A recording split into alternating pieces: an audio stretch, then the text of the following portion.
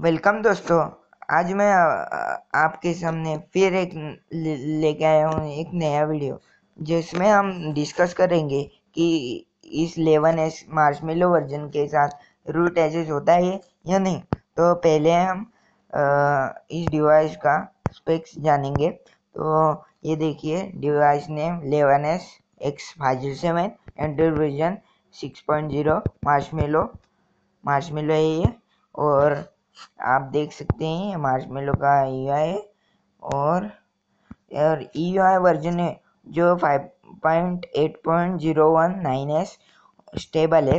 तो ये स्पेक्स आपने देख ली। अब ये इसका मेन जो है क्वेश्चन है कि इसे रूट हम कर पाते हैं या नहीं।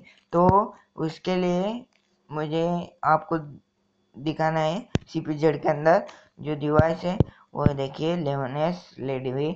तो और यहाँ पे आप देख सकते हैं कि सेकंड लास्ट पॉइंट में कि रूट एसेस अवेलेबल है या नहीं। तो ये देखिए एस दिखा रहा है। अभी मैं आपको दिखाने वाला हूँ कि जो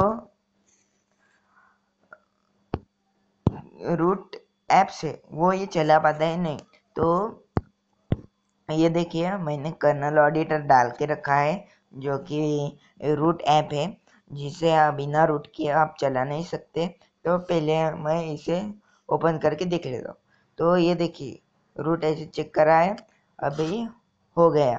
तो ये देखिए, अब इनको CPU में देखिए कि ये रूट का एक ही एडवांटेज है कि हम अपने मन चाहे और सेटअप अपने मोबाइल को दे सकते हैं। देखिए, मैक्सिमम फ्रीक्वेंसी सब सेट कर सकते हैं।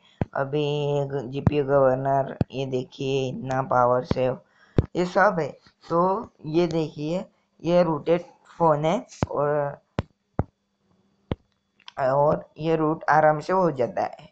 तो ये मेन जो है, मेन ये कि ये रूट होता है या नहीं। तो इस क्वेश्चन का आंसर है कि यह रूट होता है और बहुत ही आराम से होता है। लेकिन रूट करते समय ध्यान रखें कि आपका मोबाइल जो अभी वारंटी में नहीं होगा और 1 साल हो चुका होगा, क्योंकि रूट करने के बाद वो वारंटी में नहीं रहता।